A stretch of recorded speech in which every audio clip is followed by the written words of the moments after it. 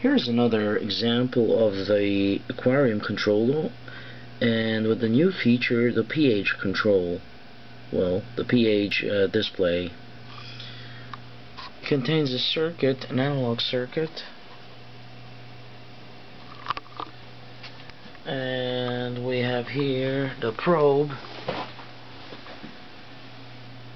and we have pH 7. This black thing is the probe,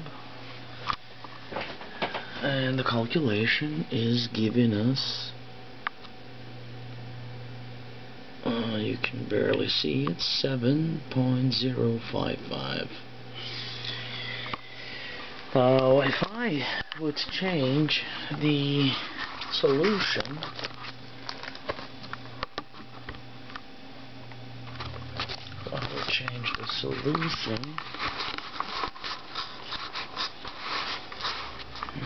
how am I gonna show this?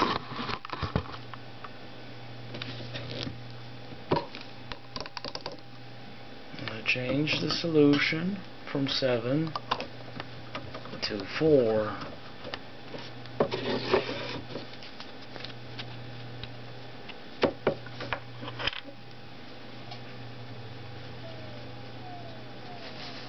Rinse it off with water so you don't contaminate the other. Now this is pH 4.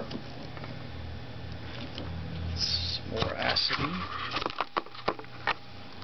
So this is, sorry about that, I had to swap the bottles. It's giving me a different voltage, of course, and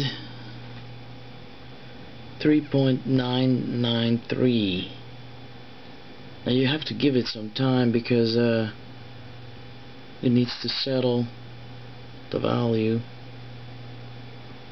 but usually if it's well calibrated, it's stable. This is the 4.0.